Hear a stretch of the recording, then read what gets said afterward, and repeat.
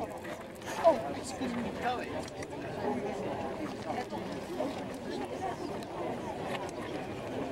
Yeah, I can say that it wouldn't.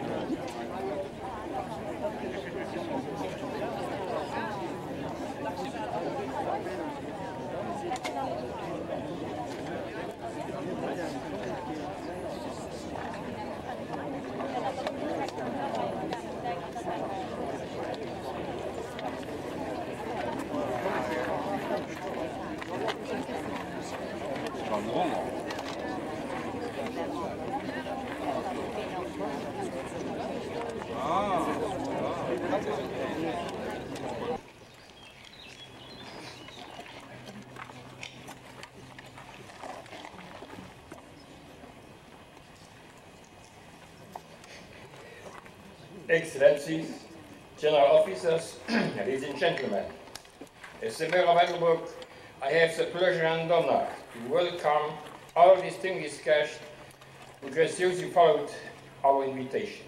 I would like to welcome most warmly Mr. Edward M. Rowell, who is Ambassador to Luxembourg, Mr. Jean Lam, Ambassador of the United Kingdom to Luxembourg, Monsieur Georges Rowell, Secrétaire d'État à la Force publique, Messieurs les députés Charles Goerens et Lucien Weiler,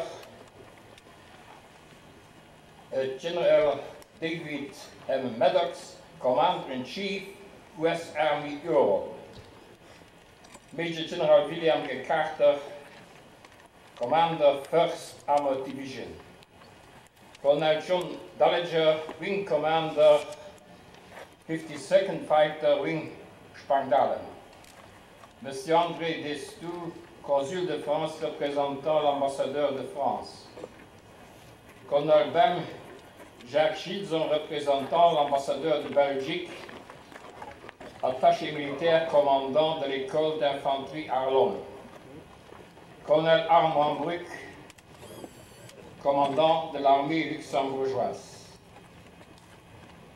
Dear friends, brethren, citizens of honor of Ettlebruck, and dear veterans, let me include all other guests who have come to attend the ceremony of remembrance.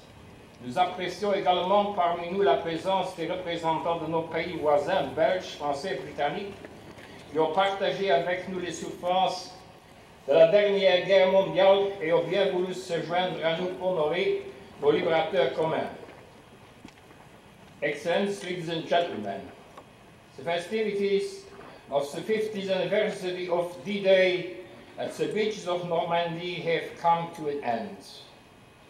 Thousands of veterans of the former Allied forces and thousands of tourists who had lingered around to watch the paratroopers and other reenactments have returned home. The liberators of Western Europe appreciated their tourist visits at the different landing spots and also the well-deserved medals given them the allied heads of governments. The reporters of the media made it possible for us to watch the fascinating ceremonies.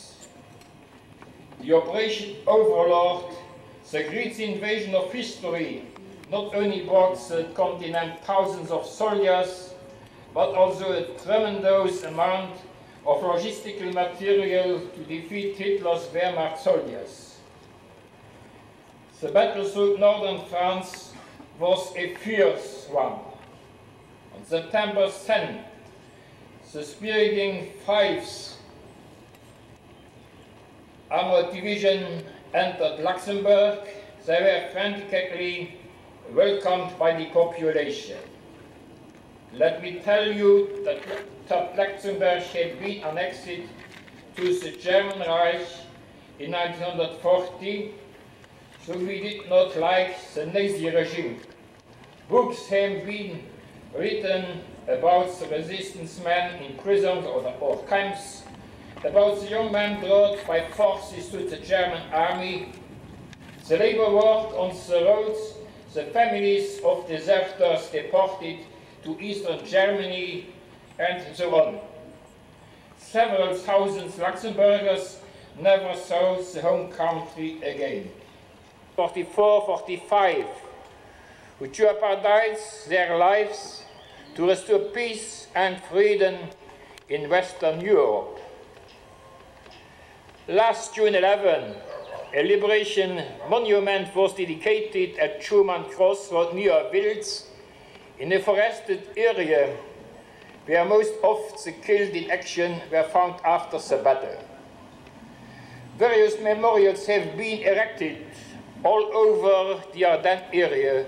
For instance, a GI statue is to be seen in Clairvaux.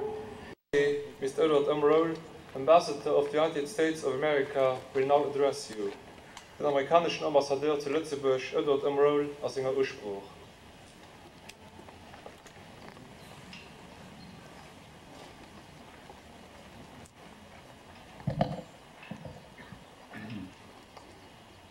Mr. State Secretary, Mr. Mayor and Deputy, General Maddox, General Carter, Excellencies, distinguished guests, veterans and their families and friends. In a year of spectacular commemorations of the 50th anniversary of the liberation of Europe, I can think of no remembrance more pure, more dignified than that offered by the people of Ettlebruck here today. I am deeply grateful to all of you, dear and faithful Luxembourg friends. As we look around us, it is hard to believe that 4 decades ago, 5 decades ago, 4, this serene and beautiful city was still clearing away the rubble of devastating war. 41 years ago, the citizens of this town were still rebuilding homes and churches. You were still mourning your dead. Yet even as the back-breaking work of renewal went on, one of your own soldiers, Frankie Hansen, inspired you to make a compact among yourselves to remember what had happened here. You vowed that each year a day would be set aside to honor a steel-willed American general, George Smith Patton, Jr., and the gallant men and women of his incomparable Third Army. You vowed to remember the families here and in America who struggled and suffered, who lost homes and sons and daughters. Most important of all, you vowed to remember that that war was fought to protect freedom and human dignity, to restore peace and humane values across our planet. You vowed to remind us all that safeguarding these precious gifts is the sacred responsibility of every single one of us for all time. Let us reflect for a moment on George Patton himself, that giant in war whose statue graces this Remembrance Park. Perhaps above all else, Patton was a man for his times. As tyranny was searing the world in 1940, a call went out for brave men and women to lead the fight against that tyranny. Patton answered that call. He brimmed with a flinty self-confidence and a renowned earthy bluster. The times called for both. He was a man of infinite personal courage who expected and received the same from his soldiers. He never sought the mantle of war hero. He knew that his soldiers were the real heroes. As we reflect on the peace and comfort that we here enjoy today, we thank God that this man recognized his destiny and embraced it, that he saw his duty and did it. During my 4 wonderful years here in Luxembourg, I have heard many inspirational and touching stories about the war years in the Grand Duchy. This has been especially true this year as our honored veterans and their families and friends return to Luxembourg to reminisce with you and your families about a time of countless heroes and too many martyrs. In each of these stories, there runs a common thread. It is a thread of hope. Even in the darkest days of the occupation of Luxembourg or the fury of the Battle of the Bulge, Americans and Luxembourgers never lost faith with the future. The hope of freedom and peace restored, the hope of returning to home and family. Such hope sustained us all, sustains us all. Ladies and gentlemen, Remembrance Day in Ettlebruck is the most important and touching tribute anywhere on earth to the gallantry of George Patton and the men and women of the Third Army.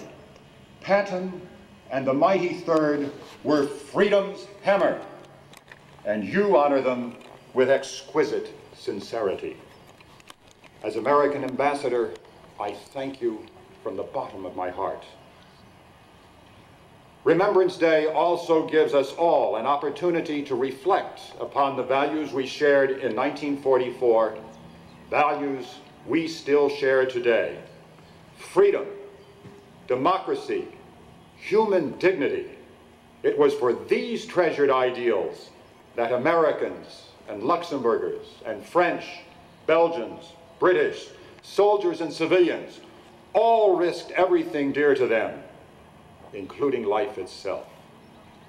Freedom is no less dear today, and the price of freedom remains a willingness to risk all in its defense. It is a price we remain prepared to meet. So in this 50th anniversary year, we rededicate ourselves to the meaning of Remembrance Day. Friendship between the United States and Luxembourg and solidarity with other freedom-loving nations guided us to victory 50 years ago. At future Remembrance Days, our children, their children, too, will come to understand what happened here and why. They will understand that free peoples will be ready, must be ready, to stand together against the poison of new hatreds and the insanity of tomorrow's fanatics. Above all, future generations must carry on the struggle for freedom as their forebears did on this very ground 50 years ago. This is what we must remember. This is the essence of Remembrance Day. And now, a special word for our Luxembourg friends and hosts. Laissez-vous friend. On behalf of the American Army, General Maddox, Commander-in-Chief, US Army Europe, will address you. Het schwätzt am Namen von der amerikanischen Armee, General Maddox, Kommandant von der amerikanischen Armee an Europa.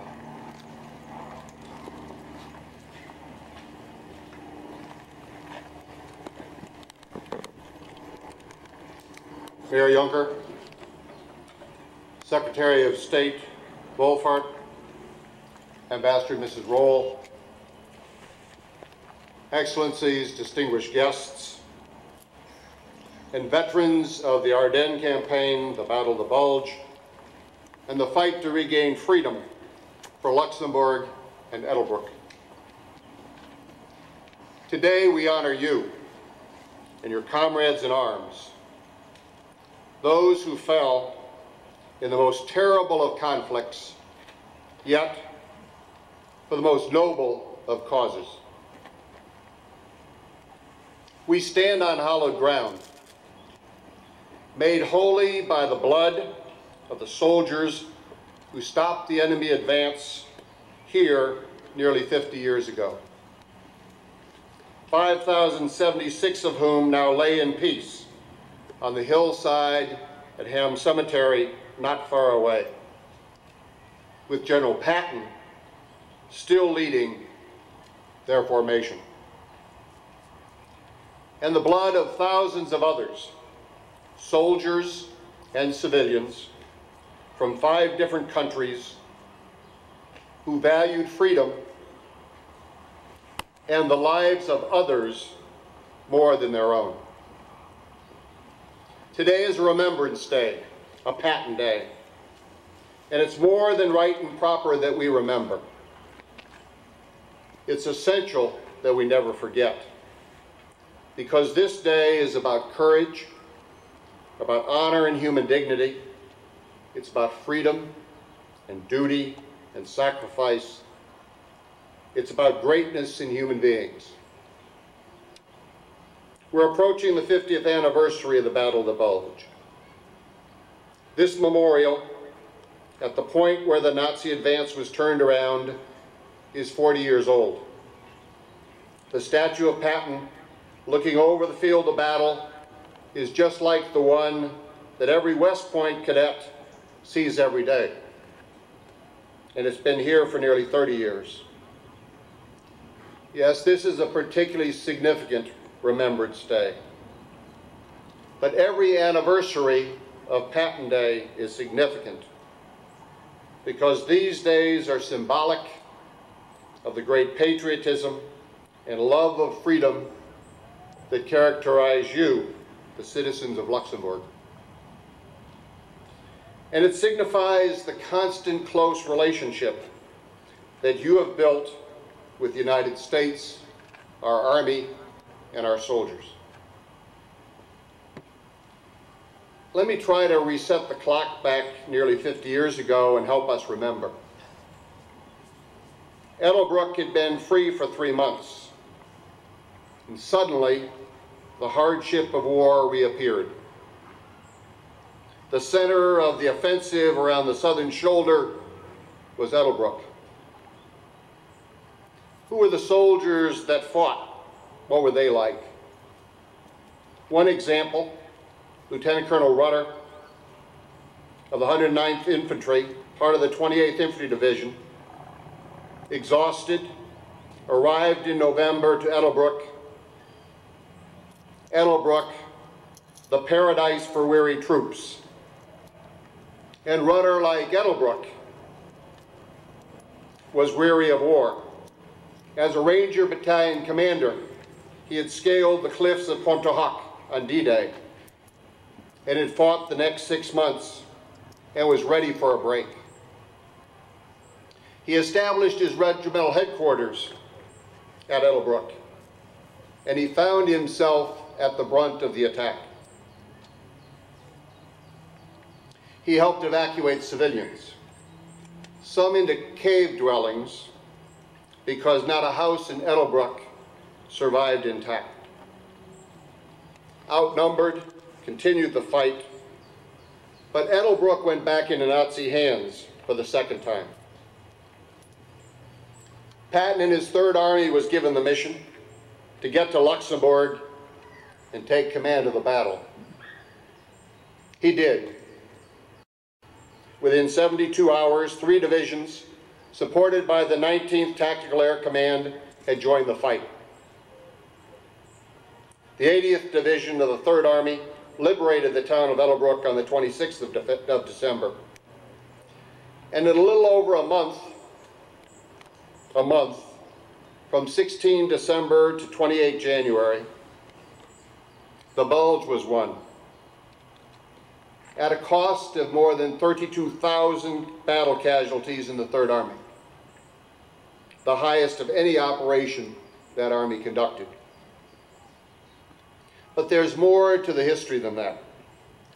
This was an Allied fight for freedom, an Allied victory, and the cost was Allied lives. The heroes were both soldiers and civilians, Americans and Luxembourgers, and Luxembourg paid dearly. paid dearly for its freedom with more than 5,000 dead. They were members of the underground, rescuing Allied pilots. They fought with Allied units in the Belgian Liberation Brigade. Many joined British units, particularly the Royal Air Force and the Irish Guards. Others parachuted into occupied territory with special operations units. Still others joined the American units that came to liberate them, like Frankie Hansen, one of the Ettlebruck residents who, as a young man, so enthusiastically supported the Americans who came to free his town that he fought alongside them and was awarded the Silver Star by the United States government for his actions ensuring a vital bridge was not destroyed. And subsequently, even as Ettlebruck was rebuilding, Mr. Hansen became the driving force for this annual event. So we remember and we honor our heroes and our veterans. Our partnership, born in World War II, tried and proven during the Cold War, and now matured in peace. We're particularly thankful for our military partnership with the Luxembourg Army. Every 412th Infantry Battalion commander learns about it long before assuming command. And every year, you welcome our soldiers and open your town to them as if they were your own. Ettlebruck has again become renowned as a paradise, but not only for the realization of our vision, the hope of freedom for the entire continent. On behalf of the 80,000 soldiers of today's United States Army in Europe, I thank you. God bless you.